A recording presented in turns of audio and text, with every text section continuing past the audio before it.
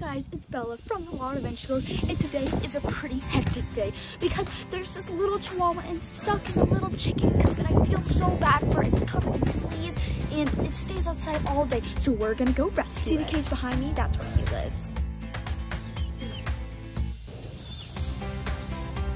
So if they're gonna let us get her, but right now she's living in dirt with the chickens.